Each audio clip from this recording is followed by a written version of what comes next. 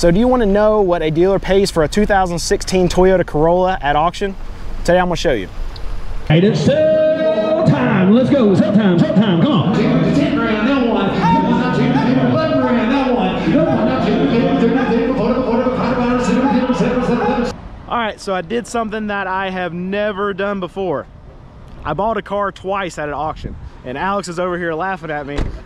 I'm a used car dealer, and I'm at a used car dealer auction, and all of these cars right here are going to be sold wholesale today to a used car dealer. All right, here's one I want us to check out. It's 2016 Chevy. It's 2500. Looks like it got kissed right there, but it's got 101,000 miles on it. It's a LTZ. I think I saw that in the front. Looks good, pretty clean on. Actually, it needs to be cleaned up a little bit. It's not bad though. For a work truck, it's not. It's actually not in too bad shape. No rust. Looks good. It's 2500 HD Duramax. 2016. It's got 101,000 miles. It is a LTZ. All right, this is a 2016 Toyota Corolla. It's got 72,000 miles. It's got a little bit of some body damage back in the back. It's like the tail lights coming off. Looks like it got kissed right there pretty good. But we'll check to see what the price is of it. Inside actually looks pretty good. Dirty, but pretty good. And it's a 2016 Corolla. It's got 72,000 miles. All right, usually I do not pick something with many miles to check for you guys, but it's a Tacoma, so I just want to show you how crazy the prices are for Tacomas, even with this many miles. It's got 245,000 miles. It's a 2006. Outside is pretty rough. You saw the rims on. I'll show you those again, but inside is very, very dirty. It needs to be cleaned up. Oh, excuse me. But here are the rims that they have added to this Tacoma. There's just little spots all over it. And it's a 2006, and it's got 245,000 miles. So just remember the mileage whenever we talk about it later to show you the price, and just know how just crazy the Tacoma market is, even with this many miles. Alex is actually right over here checking out a car, so we'll check in with him, see how many he's got on his list for our business. Oh, I love the seats. Hey people. What's up, man? So, question, how many do you have on your list?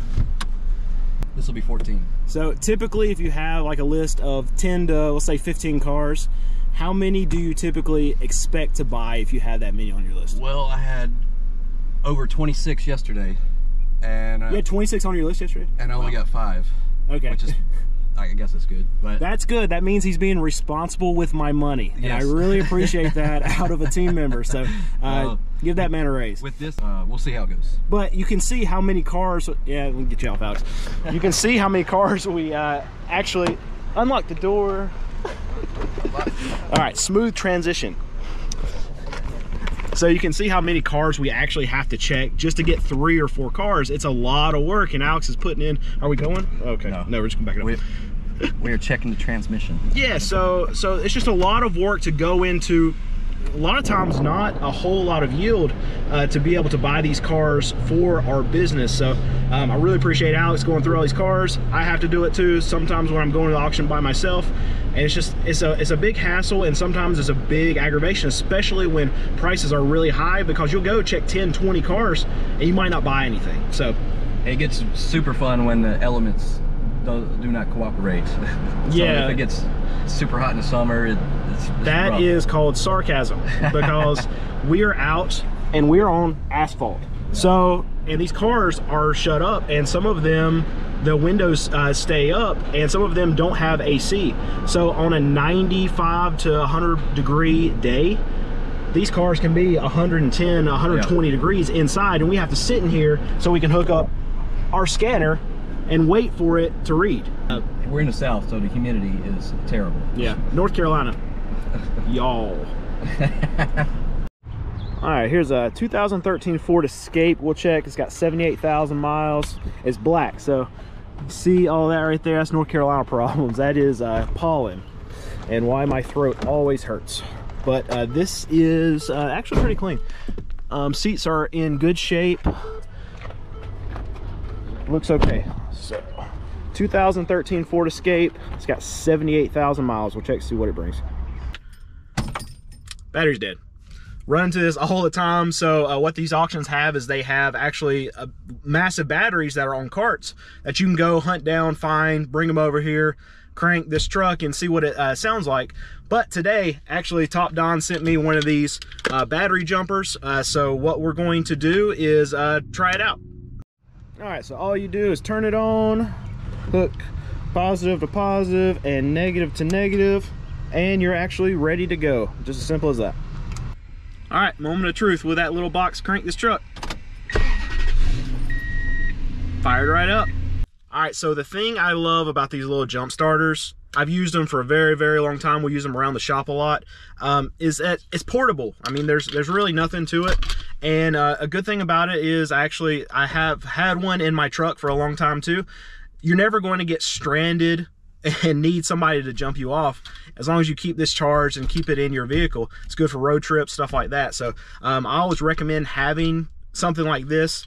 Another good thing about this jump starter is it's actually 2-in-1 tool. It also tests the health of your battery, so you'll be able to see if you need to replace your battery. I'll leave details on this one. We got a link and a coupon code, and you'll be able to find that in the description below. But check it out. I think it's a good product. I like it. All right, here's a F-150 FX4 we can check. It's a 2014 model. It's got 140,000 miles. Outside body looks pretty good. Inside seats actually look very good. Yeah, this one looks good. Looks like it's lot ready. Overall, very good condition. FX4. It's a 2014. It's got 140,000 miles. All right, this one's a 2015 GS 350. It's got 173,000 miles on it, so a lot of miles. Outside looks okay. Looks like there's been a little bit of paint work done on the other side. It's not too terrible. The inside seats actually look good. They're not worn or anything. It needs to be clean. It's kind of gross, but overall it looks pretty good. This one I think will be good for us to check the price on. It's a 2015 GS 350. It's got 173,000 miles. All right, here's a good one for us to check. It's a 2013 Lexus ES 350. It's got 184,000 miles. Outside looks good as far as the body's concerned. Inside seats look pretty good. Inside looks good overall. Needs to be cleaned up, but it's not too bad. So this is a 2013 Lexus ES 350, and it's got 184,000 miles. All right, here's a good one. We got a Honda Odyssey van. It's a 2016. It's got 155,000 miles. I haven't looked on the inside of it. Sometimes these things are absolutely destroyed. I have kids. I know, I can relate. This one is actually great. This is a person who probably didn't have any kids. So the inside looks great. We'll check it, see what the price of it is. It is a 2016 Honda Odyssey, 155,000 miles. All right, here's a 2017 Nissan Sentra. It's got 102,000 miles. Body looks good on it. Inside looks actually pretty good. Seats are not tore up, could be cleaned. But overall, I think it's pretty good. It's a 2017 Nissan Sentra. It's got 102,000 miles on it. All right, looks like this is becoming the Lexus video. This is a 2005 ES 330. It's only got 104,000 miles. That's great mileage for this year.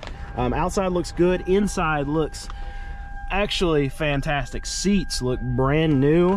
I mean, a little detail work on the inside, and this thing will be ready to go. I really love these cars. I think they're great cars. It's a 2005 ES 330. It's only got 104,000 miles on it.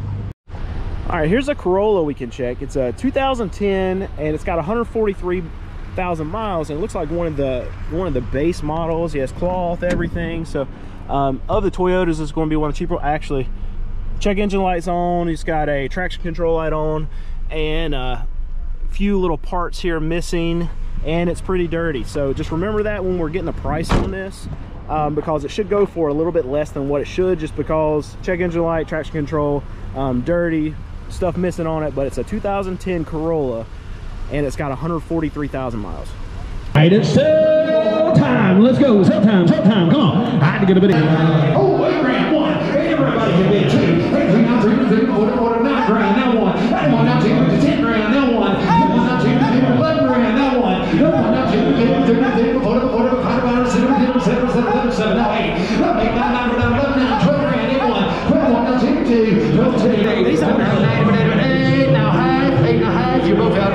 9.5, 10, 1,000, 11, 1100, you gotta be 11, 12, 13, roll the car, 12 run out of 13, 12 run out of 13, 12, 13, gotta go, last call, 12 run out of 13, you got $1,200, sold number one, 500, you get a 6 in there, you get a $500,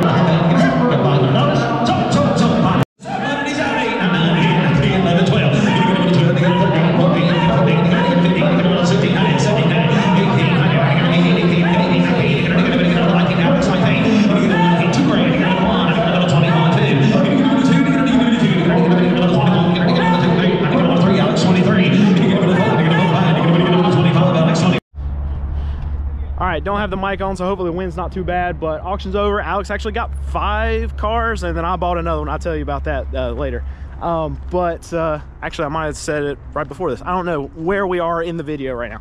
Anyway, we got 5 cars for our business to sell, and that's quite a bit from what we have been able to buy. We bought a lot more this week too, so the prices for at least our cars are going down. I know a lot of the cars that I checked for you guys, it's kind of hard to gauge the market going off these cars, because the cars that I check for you guys are high desirable cars. They're cars that you ask for all the time, so they're going to have their prices stay elevated longer than any of the other cars on the market, just because they're sought after. There are these Toyotas, there's these Lexus that you guys like to see. So don't necessarily use those cars as a gauge, and I'll do better in the future of throwing in some kind of run-of-the-mill mid-tier stuff, so you can see how prices are moving. But I can tell you on the wholesale level, just seeing our stuff and seeing some of this other mid-tier stuff, prices are coming down on the wholesale level. There's less of an appetite for a lot of these dealers to buy these cars at auction, and I'm seeing less dealers at auction. If you go back to some of the auction pictures, if you want to check out videos from like a month ago, you'll see the amount of dealers at those auctions is way less than what's actually here today. So it's a good sign for the market. I think prices are coming down. You're not going to see it on retail side yet. Still going to be a while. Dealers stay stubborn for a very long time. They won't move prices until they get pinched. They're not pinched yet, but I think it's coming. All right, so I did something that I have never done before. I bought a car twice at an auction, and Alex is over here laughing at me. What happened was, this is a charity car. They ran it through. It was actually being, it was donated. Yeah, I see that. It was donated by Safe Harbor to actually be ran through the auction. Whatever it brought, then they were just going to donate it. So it's a 2003 Camry with 274,000 miles. I went up to $2,700 on it. It's not worth $2,700. I know that. We're not going to sell it for $2,700. I just wanted to donate it to a charity. I looked it up. They actually help like battered women trying to get off addiction, and they provide a safe place for them to stay, to basically get through whatever they're dealing with. So anyway, $2,700, and I said, you know what, I'll just donate that, run it through again, and whatever it brings, then they can have that extra money. I was expecting it to bring similar money to that. Alex is still laughing at me. This is a $500 car. Yeah, and I didn't. Good calls. And I didn't want to pay another $2,700 or $2,500. But I guess all the other bidders didn't want to bid on it again, and it only brought like $1,400. So I was like, you know what, I'll buy it. So the auctioneer said, well, I've never experienced this, but I just sold the man his car right back to him after selling it to him. And Alex is still laughing. But anyway, so all of that to say, not toot my own horn or what we're doing. We like to donate to things like this. But I wanted to actually tell you about them. So Safe Harbor, they are a company, I guess it's a company, it's a nonprofit, out of Hickory, North Carolina. And I'm going to put a link in the description below to their website. I'm not going to use my platform to do stuff like this very often, but a mission like this, I can get behind. So please, please, please go to their website, donate. I'm not even telling them that I'm doing this. So let's just bless them with some donations. Please, for me, for Car Questions Answered, let's go to their website. It's really easy. I went to it, and there's a donate button like right there on the front screen. So I think it's a good cause. I want to support it. All right, price time. So that 2016 Toyota Corolla that had 72,000 miles on it, it brought $10,400 in lane, and it sold. All right, the 2016 Chevy 2500 had 101,000 miles on it. It brought $24,400, but it was put on an if, but the auctioneer acted like they weren't even close on that, so I would assume that that one's not going to get done. I know the auctioneer tried to start off the bidding somewhere around like $32,000, and it only brought around 24 grand, so it's probably not going to get done. All right, the 2013 Ford Escape, it had 78,000 miles on it. It sold for $7,500. All right, the 2014 F-150, the FX4, had 140,000 miles. It brought $16,300, but it was put on a call, on a if bid. All right, the 2015 Lexus GS 350 had 173,000 miles. It brought $12,500, and it sold. All right, this one's amusing. It's a 2006 Toyota Tacoma, but it had 245,000 miles. It was nasty. It had those rims that just didn't match with the truck, but it brought $7,000, and they sold it. All right, the 2013 ES 350 had 184,000 miles, and it brought $9,800, and it sold. All right, the 2016 Honda Odyssey, it had 155,000 miles. It brought $10,000 in lane, and there was only one bid. And they put it on an if, they put it on a phone call. I would assume because it only brought one bid and wasn't able to run up at all, they're probably not close on it. But in those cases when there's only one bidder, they were probably anticipating that they would go higher than that. So sometimes the deal will get done afterwards, because even if the seller wanted like 12 grand, they're $2,000 apart. That bidder that started out at 10 grand and was the only one that bid on it, they might have anticipated that they would have to pay close to 12 grand for it anyway. So that deal could still possibly get done. All right, the 2017 Nissan Sentra had 102,000 miles. It brought $5,000. Again, same as the last car. It only had one bid on it, so there was only one dealer that even wanted to mess with it. They raised their hand for $5,000. No other bids, and they put it on a phone call. All right, the 2005 ES 330 had 104,000 miles. Very, very nice car, but still a 2005. And it brought $7,400, and it sold. That seems like a high price for that, but really, if somebody's looking for that particular year and those kind of miles and in that shape of the car, that stuff brings way more money, because it's just going to be such a rare thing to find that Lexus in that kind of shape with those kind of miles. So I knew when we picked it out to check the price on that, I knew that was going to be crazy money on that car. All right, the 2010 Toyota Corolla had 143,000 miles. It sold for $5,600. All right, we're gonna walk through what we bought today. So actually, I don't even know how many did you buy? 1, 2, 3.